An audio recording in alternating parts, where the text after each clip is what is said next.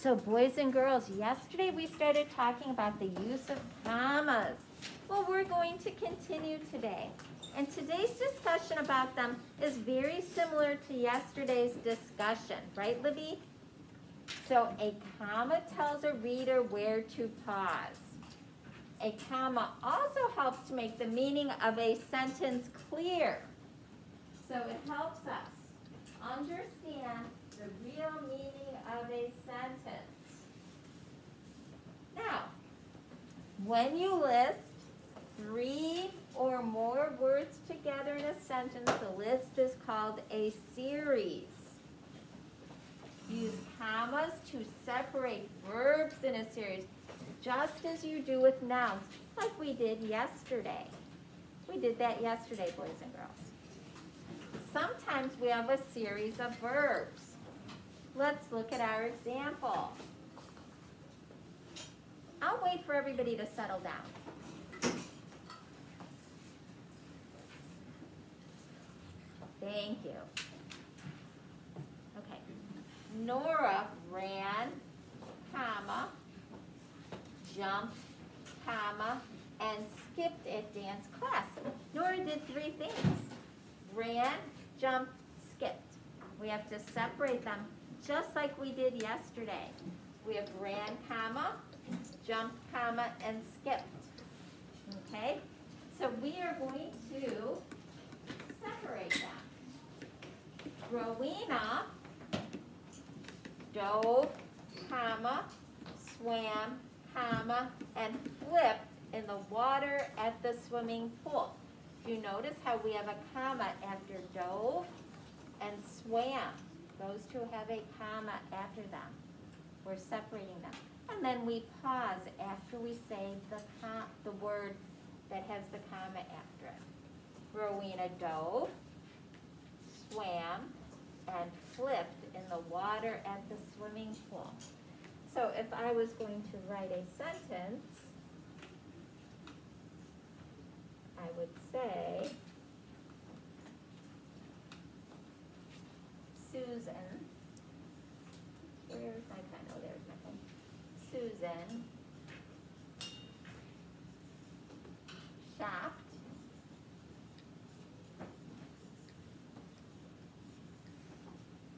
cooked,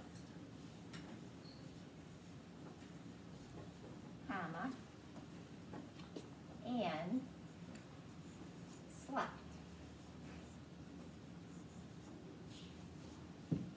Notice I have a comma here. Okay, here's my first verb, shop, and then I have a comma here, my second verb, and my comma there.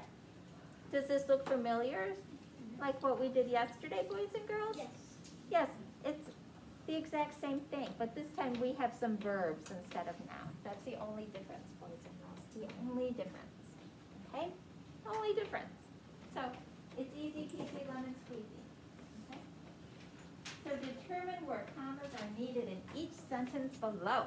So let's do that quickly. Let me get some here. I'll do that color. Okay. We packed the car, drove for an hour, and arrived at the lake. Where do my commas go? Yanni?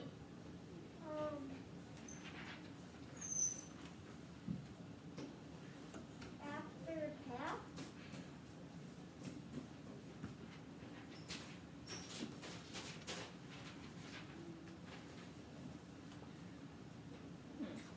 We packed.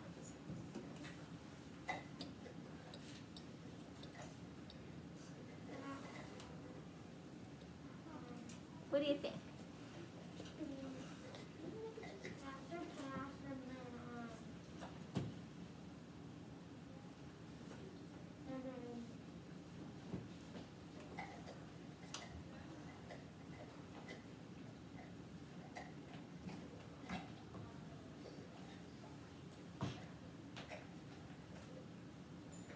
What did we do?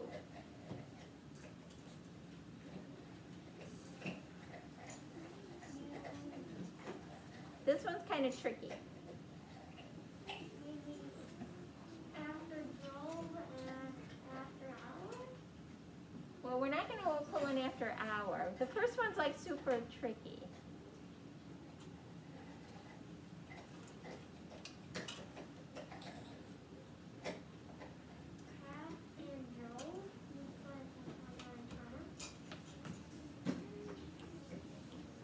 Well, we packed. What did we do? We packed the car. Then what did we do? Then we drove for an hour. How come we're not? Hold on, what's going on here? I want to do this. Okay. We packed the car, then what did we do? Drove for an hour. Drove for an hour. That's how we're going to separate that list. Because those are the things we did.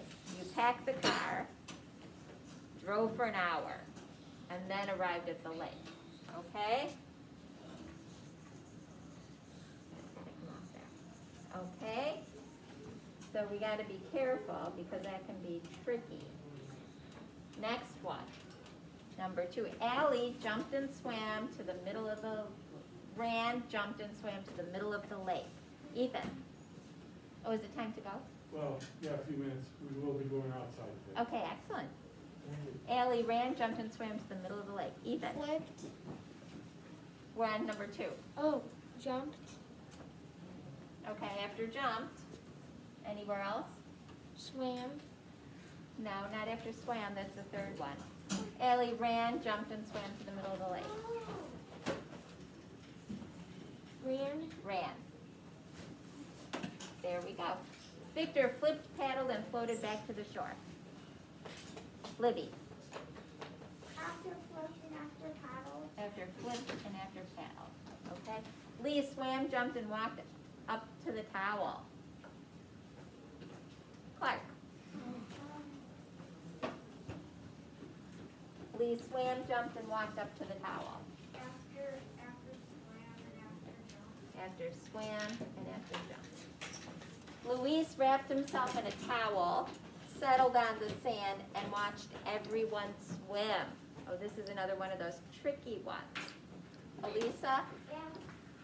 After raft. Not after raft.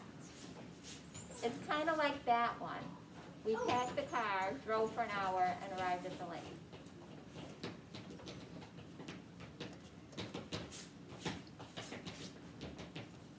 He wrapped what?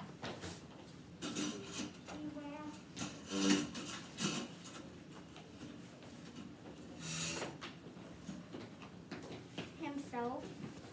In a towel. Then what?